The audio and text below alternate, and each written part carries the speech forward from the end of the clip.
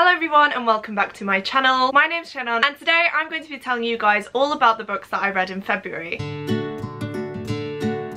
I know that this video is very long overdue. I'm aware that it's going up quite late in the month, so I am sorry about that. But if you keep up with my videos, you'll know that I don't post wrap-ups anymore. I kind of fell out of love of posting wrap-ups a few months ago and I just haven't been bothered to do so ever since. But for some reason, this month I decided that I wanted to film a wrap-up. I wanted to tell you guys about all the books I read, and so I'm finally sitting down to do so. Before we dive into the video, please make sure that you are subscribed to my channel. It really does help me out, and if you click the little bell icon next to the subscribe icon, then you'll also be notified every time that I post, and that way you won't miss any future videos from me. I do actually have 8 books today that I'm going to talk to you guys about, so without further ado, let's just dive into the video. So in the first week of February, Polarthon was happening, and if you don't know what that is, it's a readathon hosted by Jade over at JD Ray Reads, where you basically read polar fantasy throughout that entire week. So that is any book that's based in a snowy setting and has fantastical elements in it. Now if you saw my February TBR, you'll know that I had a very ambitious stack of books to get through, and that didn't end up happening. I got so busy with being on placement and things like that I just couldn't prioritize reading, and so out of the 5 or 6 books I think that I had on my TBR, I only managed to read 2. The first book I read was Even the Darkest Stars by Heather Fawcett. I was actually buddy reading this with Chloe from Chloe Reads Books. I'd seen that she'd mentioned this book on her Polarthon TBR, and because I had it on mine anyway, I thought it only made sense to buddy read it, so that was definitely a fun way to get through this book. In this one, our main character Kamzin has always dreamed of being the Emperor's next royal explorer. She knows that she could be the best of the best if only someone would give her a chance. One day, the royal explorer of River Shara turns up at Kamzin's village, and everyone thinks that he's going to choose Kamzin's older sister Lucia to go on this expedition with him, but he shocks everyone and he chooses to take Kamzin instead, and this then sets off a lot of different things in motion, where Lucia actually goes on this expedition with the rival explorer to try and get there before Kamzin and River, and it's all about Kamzin trying to tackle Raksha, which is the biggest and deadliest mountain in the Aryas, which are the mountain ranges in this world, whilst also trying to look for her sister, because like I said, this is the deadliest mountain in this place. She knows her sister's there with a different explorer, and so she's torn between trying to find her sister and making sure that she's safe, and also helping River in his mission to serve the Emperor. So reading the blurb for this one, I went into it thinking it was a survival story, so you know we're on this expedition in a snowy setting, it's very high stakes, but once I started getting into it I realised that there were a lot of different elements. It wasn't solely about this expedition. It does also have a lot of fantastical elements in it. There are dragons in there, which is really cool, and I didn't expect that. There are familiars in here as well, and that is when people have bonds with animals. So we did have a lot of magical aspects in this that I really did enjoy, and I was absolutely loving this book up until the 200-page mark. I feel like after that point it just went downhill for me, and that was mainly because there was a romance introduced which was kind of unnecessary. I didn't really pay much attention to it. It was kind of insta-lovey in a way, and I just really didn't gel with that. And then because we're on this survival story, I thought it was going to be extremely high stakes, but for everything that happened in this book that would have made it very dangerous. The characters just had a very convenient way of getting out of it, and that ultimately really irritated me, because obviously if you want this story to be believable, there has to be some sort of danger in it, and there has to be some sort of element of suspense where you genuinely feel like something could happen. But I just never had that with this book. I always knew that stuff was going to work out, and then the plot twist at the end as well didn't really do anything for me. I wasn't shocked, I wasn't bothered. I think by that point I just lost interest in this book, which is really sad, because like I said, I went into this really invested, I was loving it, but unfortunately a lot of different elements came together where I just really didn't gel with that. So I did end up giving this book 3 stars, still a good rating. Like I said, I really did enjoy it. I think the first half of this would definitely be a 4 or a 4.5 stars, and then the second half is a 2 star, and so to even out my rating I went for a number in the middle, and that's how I came up with the 3 stars. I'm not sure if I'll continue on with the second book. I kind of want to see where it goes, but because the ending of this was quite disappointing, I'm not sure if I want to spend money on getting the second one and then ending up not liking it anyway. And then the second book that I read for Polarthon was Stealing Snow by Danielle Page. This is actually a retelling of The Snow Queen, which is very interesting to me. I haven't read the original tale of the Snow Queen before, and I thought this would be a really fun way to dive into the story. Unfortunately though, I really did not like this one at all. For this one I will just read you guys the synopsis, because I feel like if I try and tell you what this book is about I will probably end up spoiling you for something. So it just says here, first kisses sometimes wake slumbering princesses, undo spells and spark happily ever afters. Mind broke veil. 17-year-old 14-year-old Snow has spent her life locked in Whittaker Psychiatric, but she isn't crazy. And that's not the worst of it. Her very first kiss proves anything but innocent when Bale, her only love, turns violent. Despite Snow knowing that Bale would never truly hurt her, he is taken away, dashing her last hope for any sort of future in the mental ward she calls home. With nowhere else to turn, Snow finds herself drawn to a strange new orderly who whispers secrets in the night about a mysterious past and a kingdom that's hers for the taking. If only she can find her way past the iron gates to the tree that has been haunting her dreams. Beyond the tree lies Algid, a land far away from the real world, frozen by a ruthless king. And there too await the River Witch, a village boy named Kai, the charming thief Jagger, and a prophecy that Snow will save them all. This edgy reimagining of the Snow Queen by New York Times bestselling author Daniel Page begins the epic story of Snow's rise to villain, queen, and ultimate once upon a time heroine. So just from the synopsis, this book sounded like it would be right up my street. I do love a good retelling, and so I did go into this one with very high expectations. Like I said, that definitely wasn't the case. For some reason I was finding it very hard to get into the book to start off with, and then the further on I got into the book, the more elements I found that I just did not care for at all. As was the case for Even the Darkest Stars, there were a lot of things that happened in this book that were very convenient, and it really did irk me. Our main character Snow makes her way over to this land and finds out that she has some magical powers. She cannot master these powers at all. She can barely create the simplest spells with her magic, but one day when she's out in the town, she sees this bad guy doing something, and the first thought in her head is, I want to tackle this guy head on with my magic, and she does so, even though 2 pages ago she couldn't do any magic and had no idea how to use it. That just didn't make sense to me. It made me so angry, and again just made me not believe in the character and this world. Another thing is that we wouldn't see characters travel from one place to the next. So in one chapter a big sort of scene would happen where you'd want to see the repercussions of that, but we don't. As soon as the action stops, we cut to a different scene and the character has then moved on to there, and we don't hear about the fates of the other characters and things like that. So it was very jarring, definitely took me out of the story. And then another element, I thought there was a love triangle in this book. There is a love square. So I don't think this is a spoiler because it does say so in the synopsis, but in the psychiatric ward, Snow has a boyfriend called Bale, and something happens to Bale that makes Snow go into this world, and all she can think about throughout the first couple of chapters is how she needs to make sure Bale's okay, she needs to get back to him, this sort of thing. But then in the next chapter, she kisses another boy, and then she says, ooh, I think I'm in love with him, but I still like Bale. And then we go on through the story, and a couple of chapters after that, she meets another boy, and she falls in love with him. And I just can't keep up. It's never addressed. Random things happen throughout this book where I'm just very confused. This whole love thing did not need to be in there at all. It didn't add anything to the story. It was very insta-livey, and I just could not deal with it, and for that reason I gave this book 2 stars. I will say though, if I would have read this a couple of years ago, I probably would have really enjoyed it. I think it's just the fact now that I've progressed as a reader, and so this sort of thing just doesn't cut it for me anymore. If this sounds like your type of thing, then I would definitely recommend you pick it up. The beauty of being readers is that we all like different things and we all appreciate different stories, and so if this sounds like your type of thing, then go for it. I really do hope you enjoy it, but unfortunately this just was not the book for me, and I probably will be unhauling it very soon. After reading those 2 books, I did find myself falling into a reading slump. As you saw, I didn't really enjoy either of them, and so I needed a book to get me out of this weird negative headspace. So what better book for that than Throne of Glass by Sarah J Maas. This is one of my all-time favourite series. I absolutely love it. I know it's cheesy and cringy in parts, but sometimes you just need some of that in your life. I first read the Throne of Glass series about 4 or 5 years ago now, I want to say. It was definitely around the time that I started watching BookTube, but at that point it was only the first 4 books that were out, so up to Queen of Shadows I believe, and then Empire of Storms came out the year after I read this, and so I read that book, absolutely loved it, but I just never carried on with the last 2 books in the series, and so I don't actually know how the series ends. This year I've decided will finally be the year that I finish out this series. There is a read-along going along for these books at the minute as well, which is very handy. It's called Tog Along. I will leave all the information that you need down below, but basically we read 1 book in the Throne of Glass series every month, and then the hosts have a live show discussion about it at the end of the month. I forgot just how much I love this book. Like I said, it's very cheesy and cringy, but I just absolutely love everything about it. I love that it's a fantasy book. We have an assassin as the main character who's also female. We have the cocky prince, we have the prince's guard, and it is just everything I didn't know I needed in a book until I found this one. I was just going to tell you guys the synopsis of this book off the top of my head, but honestly, reading the blurb, it just sounds so much better than anything else I could articulate, so I am just going to read it to you. I'm sorry if you don't like that, but it just says here, when magic has gone from the world and a vicious king rules from his throne of glass, an assassin comes to the castle. She does not come to kill, but to win her freedom. If she can defeat 23 killers, thieves, and warriors in a competition to find the greatest assassin in the land, she will become the king's champion and be released from prison. Her name is Selena Sardothian. The Crown Prince will provoke her, the Captain of the Guard will protect her, and a princess from a foreign land will become the one thing Selena never thought she'd have again. But something evil dwells in the castle, and it's there to kill. When her competitors start dying horribly, one by one, Selena's fight for freedom becomes a fight for survival, and a desperate quest to root out the source of the evil before it destroys her world. That is just such an amazing summary of this book. I feel like if you haven't heard about this book before, you definitely want to pick it up now. As you can probably see, I have a load of tabs in this book as well. I wasn't planning on annotating it, but as soon as I got into the book, I just knew that I had to. There are so many good quotes and moments in here that I just really want to refer back to easily, and that is why I have a load of tabs in there now. But yeah, I'm so glad I decided to pick this one up, especially after not enjoying the first two books of the month. I flew through this one. I did not want to put it down at all, and if you couldn't tell, I did end up giving this one 5 stars. The next book I read was These Violent Delights by Chloe Gong. This is the beautiful Fairy Loot exclusive edition with pink sprayed edges, which I do actually have an unboxing for, so I will leave it up above if you guys do want to check it out. But this is a retelling of Romeo and Juliet set in Shanghai in the 1920s. I don't really want to tell you guys too much about this book because I feel like it's one you should definitely dive into not really knowing anything. Even the fact that it's a Romeo and Juliet retelling kind of spoils the premise of this. But in this one, there are 2 rival gangs called the White Flowers and the Scarlet Gang. This feud has actually been going on for years, and it seems like the gangs will never truly be on the same side. However, one day when a contagion starts spreading throughout the streets of Shanghai and both of the gangs are being affected by it, the daughter of the Scarlet Gang leader, Juliet Kai, decides to team up with the son of the leader of the White Flowers, Roma Montagov. And it just says here, as the deaths stack up, Juliet and Roma must set their guns and grudges aside and work together, for if they can't stop this mayhem, then there will be no city left for either to rule. Perfect for fans of the City of Brass and descendant of the Crane, this heart-stopping debut is an imaginative Romeo and Juliet retelling set in 1920s Shanghai, with rival gangs and a monster in the depths of the Huangpu River. I ended up really enjoying this book. I did give it 4 stars. The writing is absolutely beautiful. I would read it again just for the writing alone, but it is such a dark and eerie book as well. It has a lot of things going on, and the author doesn't hold back from letting you know the gory details either, which is something I do really appreciate. I feel like a lot of YA books especially are dumbed down, but I feel like if you know it's a gang-based book, then there's going to be some sort of violence and conflict in it, and I'm very glad that Chloe Gong did not shy away from that. I also love the 2 main characters. I love their dynamic, and I love the friendship group that both of them have as well. I feel like I was very invested in all of them. I cared about all of them. I did cry at the end of this book, to be honest with you guys, which I don't tend to do very often, but it is just the fact that you're so invested in these characters, you want them to be okay, but again, when dealing with gangs, that's not always going to be the case. The only thing that put me off about this book though is the contagion in it. Because of the fact that we are currently in a pandemic, it probably wasn't the best time for me to pick this book up. It talks a lot about people having to stay at home and avoid other people because this contagion is spreading around. No one knows how it's getting from one place to the next, and the people that contract it are dying at a very alarming rate. So that hit very close to home for me. Again, it's my own fault. I knew what this book was going to be about diving into it, but all the same, reading it and being able to actually picture what that is like just creeped me out a bit, and I think that's what took it down to a 4-star for me instead of a 5. So it was definitely nothing to do with the book itself, just personal opinion and the fact that I probably read it at the wrong point in my life. I'm so excited for the sequel though. I might even reread this before then because like I said, I really did have a good time with this, and I cannot wait to see where the next book goes. Next up, I read a beast of a book, and that is A Court of Silver Flames by Sarah J Maas. This is the 5th book in the A Court of Thorns and Roses series, if you count the novella A Court of Frost and Starlight, which I tend to do. But this was actually released in February, and so I couldn't not pick it up. I knew that everyone was going to be reading it, and I knew that there were going to be spoilers everywhere, so I just had to get in on that. This is one that I can't really tell you guys anything about, because if you haven't read A Court of Wings and Ruin, which is the 3rd book in this series, then this will definitely spoil you for that. So the only thing I'm going to say about this one is the Court of Thorns and Roses series continues in this sexy, action-packed novel by #1 New York Times best-selling author Sarah J Maas. That is all you need to know. It is very steamy. There is a lot of smut in this book, so if you don't like that, you probably won't enjoy this one. I had such a good time reading this though, guys. I'm not gonna lie to you. I do actually have a vlog of me reading this book. The first part of it is spoiler free, and then I do have a little spoiler review at the end, so I will leave that again linked up above and down below for you guys. So definitely check that out if you'd like to hear some more of my thoughts, and you can also see the very emotional roller coaster that I had whilst reading this book. If you couldn't tell, I give this book 5 out of 5 stars. It's definitely one of my new favourite books. There were so many good elements in here that I just absolutely loved. We had such an amazing friendship. We have a character dealing with PTSD, and of course we have all the drama that goes along with the Sarah J Maas book. The next book I read in February was Verity by Colleen Hoover. This is a book I never thought I would pick up. When I think of Colleen Hoover, I automatically think of contemporary romance sort of novels, and that is definitely not for me. But I actually heard Chloe from Chloe Reads Books and India from What India Read talk about this book quite a lot. They both hyped it up, said it was a very fast read and that it had the most amazing plot twist. And so one day I could feel myself starting to get into a reading slump, and I decided to take their recommendation and dive into Verity. And oh my goodness guys, I'm so glad that I did, because I had such an amazing time reading that book. It's an extremely dark and twisted novel, and this might sound strange, but I feel like that is what I do like in my contemporary books. If I do pick up a contemporary book or a literary fiction book, I like it to tackle the darker sides of reality rather than focusing on the fluffy romantic aspects of it. So this book was perfect for me. Again, this is another book where I feel like if I tried to explain the plot to you, I would probably spoil it. So I am just going to check on Goodreads and read you guys the synopsis. So it says, Lowen Ashley is a struggling writer on the brink of financial ruin when she accepts the job offer of a lifetime. Jeremy Crawford, husband of best-selling author Verity Crawford, has hired Lowen to complete the remaining books in a successful series his injured wife is unable to finish. Lowen arrives at the Crawford home, ready to sort through years of Verity's notes and outlines, hoping to find enough material to get her started. What Lowen doesn't expect to uncover in the chaotic office is an unfinished autobiography Verity never intended for anyone to read. Page after page of bone-chilling admissions include Verity's recollection of what really happened the day her daughter died. Lowen decides to keep the manuscript hidden from Jeremy, knowing its contents would devastate the already grieving father. But as Lowen's feelings for Jeremy begin to intensify, she recognises all the ways she could benefit if he were to read his wife's words. After all, no matter how devoted Jeremy is to his injured wife, a truth this horrifying would make it impossible for him to continue to love her. Like I said, this is extremely dark, so please make sure that you're comfortable with that diving into this book. There were a few times when I had to stop reading because I genuinely felt ill, but the way that the story all comes together, the way that things play out, just had me hooked, and I could not put that book down. I did give that one 4 stars. It didn't quite hit the 5-star mark for me. I'm not going to go into too much detail, but there is a plot twist at the end after a plot twist, and if that plot twist at the end had happened earlier on in the book and characters were aware of certain things before certain actions were taken, I would have preferred it a lot more. I felt like it would be so much more interesting and high stakes, but because it was kind of revealed after the fact, I just wasn't too bothered by it, and I definitely feel like it brought the mood of the story down a bit, and I definitely feel like it took the mood and the tone of the story down a bit. The last 3 books that I'm going to talk to you guys about today are all ones that I read for a 24-hour readathon that I did a few weeks ago. Again, I do have a vlog for that readathon, so I will leave it linked up above for you guys. But the first book I did finish during that readathon was Forest of Souls by Laurie Ann Lee. Not gonna lie to you guys, I didn't actually end up reading this whole thing during that readathon. I have been sporadically listening to this since about November, I want to say, but I finally decided that this was going to be the weekend that I finally finished it out, and I'm happy to say that I did. Unfortunately though, because I'd listened to it here and there over the course of a few months, I didn't really enjoy it as much as I would have done having sat down and read this and paid proper attention to it. In this one, we follow Saoirse, and she is actually training to become the Queen's next royal spy. However, one day when she and her friend Shango are out on a mission, they are attacked by shamans and Shango is actually killed. Somehow though, Saoirse actually manages to bring Shango back to life, and she is unveiled as the first soul guide in living memory. Because of this, she attracts the attention of the Spider King, because the deadwood that he's been ruling over for centuries is starting to get out of hand and is starting to grow restless. Only a soul guide can actually restrain these trees, and so with Saoirse conveniently being unveiled as the first soul guide, like I said, she is given the task to try and calm down this deadwood. And it just says here, as war looms, Saoirse must master her newly awakened abilities before the trees shatter the bristle peace, or worse, claim Shango, the friend she would die for. Like I said, I feel like I would have loved this book if I would have sat down and dedicated a good chunk of time to it, but unfortunately because I didn't do that, I ended up giving this book 3 stars. Definitely want to reread it before the second book comes out though. I feel like it's coming out later this year, so hopefully I can sit down and read this one and maybe my thoughts on it will change. And then we've finally made it to the last book of the month, and that one was The Willful Princess and the Piebald Prince by Robin Hobb. So this is a little novella in the realm of the Elderling series by her. I am participating in Elderling Along, which is a read-along that's hosted by Becca from Becca and the Books here on YouTube as part of her book club catch-up book club. We started the first book in the realm of the Elderlings about a year ago now, and we're only just moving on to the second phase. And so before diving into the third trilogy in the realm of the Elderlings, I decided it would be best to try and read the novellas. So on Goodreads it does say the realm of the Elderlings number 0.5, so I'm not sure if you should read this book before diving into the first trilogy, which is the Farseer trilogy. I definitely say you can read it before or after. It doesn't really make a difference as long as you read it before the third trilogy, because we go back to that world and with those characters. But for this one it does just say, internationally best-selling, critically acclaimed author Robin Hobb takes readers deep deep into the history behind the Farseer series in this exclusive new novella. One of the darkest legends in the realm of the Elderlings recounts the tale of a so-called piebald prince, a witted pretender to the throne, unseated by the actions of brave nobles so that the Farseer line could continue untainted. Now the truth behind the story is revealed through the account of Felicity, a low-born companion of the Princess Caution at Buck Keep. With Felicity by her side, Caution grows into headstrong queen-in-waiting, but when Caution gives birth to a bastard son who shares the piebald markings of his father's horse, Felicity is the one who raises him. And as the prince comes to power, political intrigue sparks dangerous whispers about the wit that will change the kingdom forever. You definitely don't have to read this book if you don't want to. It is on script, that's how I listened to it, and it really didn't take that long to get through. I definitely think if you're invested in Robin Hobb's world, and in the Farseer trilogy especially, then you would really benefit from reading this book. It definitely gives you more of an insight into the wit, which is one of my critiques for the Farseer trilogy, is that I wish we would have seen more of how the wit worked and what the repercussions of using the wit were. So it was nice to delve deeper into that in this little book as well. I haven't actually rated this book on Goodreads because I do find it hard to rate novellas. All of Robin Hobb's books from me so far have gotten 5 stars. I absolutely love her books so much. She is definitely a new favourite author of mine, but because this book is only a short one, I don't feel like it's fair to rate it in a way because I know so much work goes into her other books, and the reason I rate those books 5 stars is because of the detail that's in them. You simply don't get that in a novella. So I'm not actually going to rate this one, just know that I did really enjoy it. I think it's definitely worth the read. I feel like there's going to be references toward this book going forward, and I'm just very excited to be reading some more Robin Hobb again. So these were all of the books that I managed to get to in February, as well as the 2 books I read on my Kindle. Please let me know down in the comments if you guys have read any of these books and your thoughts on them if you have. Whilst you're down there, don't forget to click the like button if you like this video, as well as the subscribe button if you'd like to see more content from me. I'm sorry if this video was very all over the place. Like I said, I haven't done a wrap up in so long. I feel like I kind of need to find my groove again. I was stumbling over my words quite a bit, and I'm not sure how this video is actually going to turn out. Hopefully it's good, but please do let me know in the comments if you enjoy wrap-ups or not, because I don't want to be filming content for you guys if you don't like it. But obviously if you enjoy these videos, I'm more than happy to keep filming them for you guys. I definitely want to get better at reviewing books as well, so this will definitely help there. For now though, thank you guys so much for watching. It truly does mean the world to me, and I will see you soon in my next video. Goodbye!